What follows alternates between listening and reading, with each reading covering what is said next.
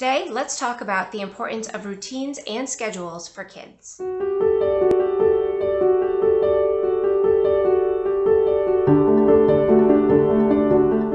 Hi friends, and welcome back to Faith Foster Fire Life. I'm Val. If this is your first time stopping by our channel, welcome.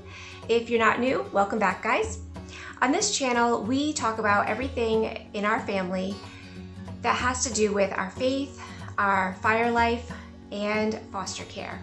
We also are a homeschooling family, so you'll find lots of videos about homeschool on our channel as well.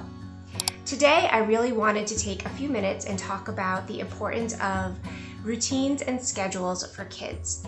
Now, if you've been around our channel for a while, you know our backstory that we have been a foster family for 11 years. And in that time, we fostered 24 children and we adopted 2 from foster care. And we also have 2 biological sons who are now adults. So we have had lots of years of having to implement routines and schedules for our kids. And we have just seen such a huge benefit and blessing to being diligent about that I wanted to share it with you today. I remember when we first were in training to be foster parents, we did a training on routines and schedules. And I thought that being a professional organizer in my past life, that I already had established pretty good routines and schedules for myself and even for our little kids. Our older sons were about 3 and 6 when we started fostering. And so I thought we had a pretty good idea of what it meant to have schedules and routines. But I learned so much in that first training that really helped me as a parent to my own biological kids, never mind the foster kids that would eventually come through our home. And I think the reason for that is because God created us in a way that thrives in routine and some structure. The Bible itself is laid out in a very structural way. God created the heavens and the earth, and then the oceans and the land, and everything was very sequential. If you read Genesis, you'll see that pattern from the very beginning. And he also gave us time, right? The sun rises, the sun sets. We have a sense of day and night and that same pattern happening every single day. And as adults, we can see that that's a real benefit to us. We know how to plan our days and nights based on just the natural rhythm of life. And so we can see that this is a very natural thing for humans to crave and to need. And it gives us a very good sense of security. Can you imagine if every day we woke up and we weren't sure if the sun was going to rise or not, or what time it was going to rise? Obviously, we have a small shift in what time the sun rises based on our clock that we currently use, but we have that sense of routine, that rhythm of life, that every day we can expect the sun is going to rise, the sun is going to set, we're going to have day, we're going to have night. And we all structure our entire lives around a time schedule, right? We are very accustomed to the 24 hours in a day, the 60 minutes in an hour, 60 seconds in a minute. And so the same is true for kids. They come into this world and they have no sense of time. They have no sense of day or night. If any of you have had newborns, you know that very well. Often newborns will get their days and nights mixed up with sleep. And that's turns a whole family upside down, doesn't it? So you can see this is a natural way for human beings to live life, is with routines and schedules. So it's very important that with the children in our life, whether they're biological or especially with foster children, we as adults create those kinds of routines and schedules for them. I'm not sure how many of you know foster families or children who have been adopted from foster care. But one of the main things that all foster children go through is some kind of trauma. Now, even if a child was removed from their home and they were eventually reunified and there was no major neglect or abuse, the simple act of being removed from that home causes a trauma in that child's life. And the same is true even for the average child. I don't know too many people out there as adults who can look back and say they've experienced zero trauma in their lives. So while this video is heavily geared towards foster families and potential foster families, it's also for any parent out there, because we in life just experience trauma. I mean, statistically, 50% of all marriages end in divorce. Divorce for a child is traumatic, no matter how well the parents handle it. There are lots of different scenarios in life that cause trauma for children, and some are small, some are big. I mean, even this last year of the pandemic has been traumatic for a lot of children. Their whole worlds got turned upside down. So that's why I really wanted to touch on this topic today and encourage you that if you are typically the kind of person who goes by the seat of their pants or isn't really good at scheduling, you're kind of doing a disservice for any of the kids in your house, because those routines and schedules cause a sense of security and safety. I mean, think about the times you're in a car with a kid and you could be just driving down the road for a few minutes and what's the question? Are we there yet? Are we there yet? There's just something in us that wants to know what's going to happen. We need to know what to expect in life. And once we get the answer to that question, our anxieties really go down and we feel safe. We know something's going to happen. And so creating routines and schedules for our kids just bless them and heal the traumas in their life in such an impactful way, and it doesn't have to be difficult. So let's talk about some of the basic ways we can create routines and schedules for our kids that really take very little effort. The number one thing is we all have some kind of flow to our lives, right? So whether you are a homeschooling family or your kids go to a traditional school, your life has some kind of a flow to it. So I'm going to speak specifically to the schedule that maybe a foster family would have. By law, foster families cannot homeschool their foster children. So your foster kids are going to be going to public school, most likely public school, maybe a charter school. In some rare instances, maybe a private school. But your school year is going to be pretty much following that school schedule. So their school day is already laid out. You don't have to worry about that part. The school does that part for you. But what you need to focus on is that time before and after school, keeping a schedule or a routine for your kids. And it may seem simple, right? Like you get up, you get dressed, you brush your teeth, you have breakfast, pack your lunch, whatever, and then get on the bus and go to school. Like in an adult's mind, it's very simple. It's very simply laid out. But you have to remember, the children coming into your home may not have had that simple structure in their life at all. These kids usually have missed many, many days of school. They wake up and they don't know, is mom taking me to school today? Is she not? Are we staying home all day? Are we going to before school care today? Are we not? So they may have come from a situation where a normal routine that you might take for granted is completely foreign to them. So the sooner that you establish, literally from day one, the day they enter your home, a routine with them, the faster they will feel more secure, safe, loved, and their anxieties will go down about being in your new home.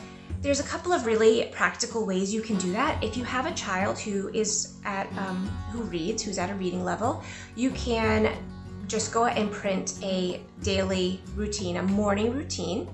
And I will link below some of the really simple ones that you can find on Amazon, on Etsy, and they're really affordable too. Or just PDFs that you can print out yourself. So you can just have ones that lay out their tasks for the morning.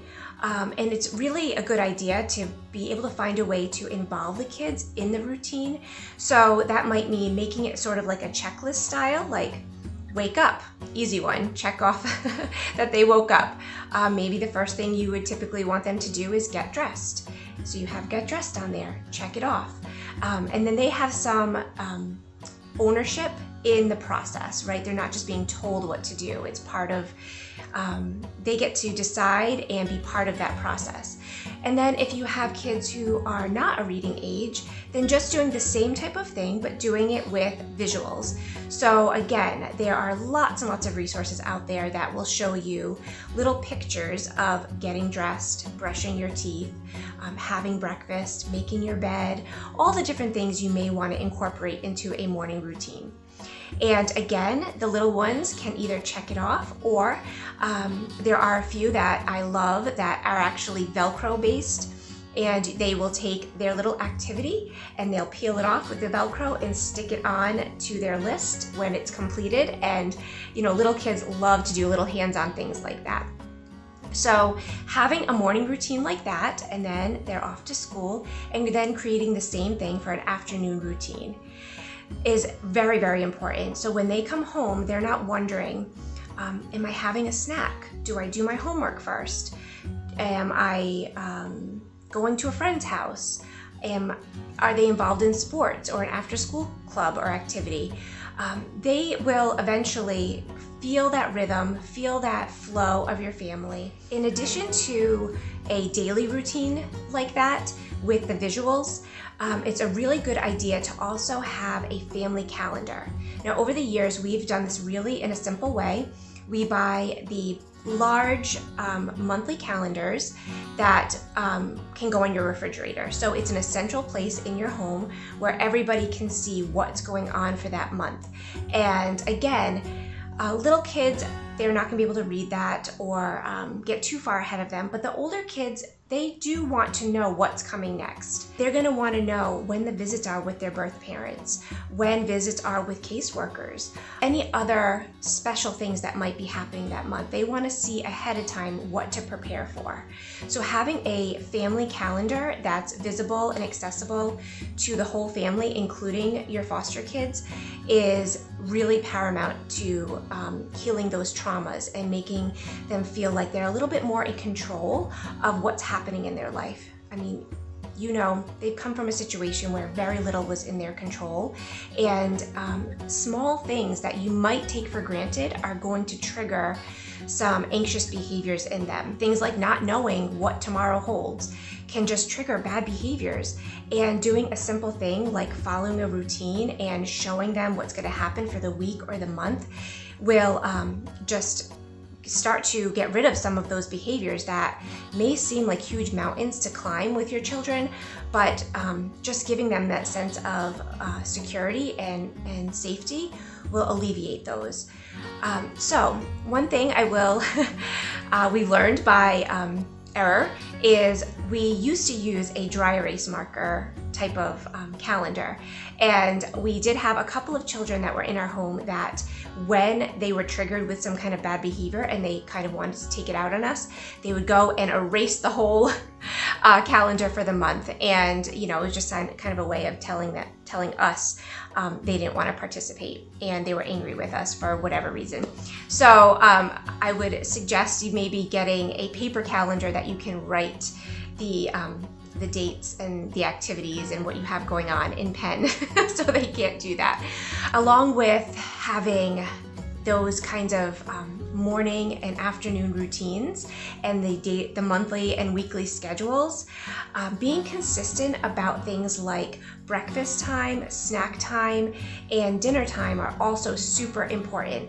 A lot of the kids that come into foster care have food insecurities, either by just the situation they're in. Maybe their families literally couldn't afford food, and so they didn't really know when their next meal would come, or they were neglected and their parents did not feed them, even if they had food in the house.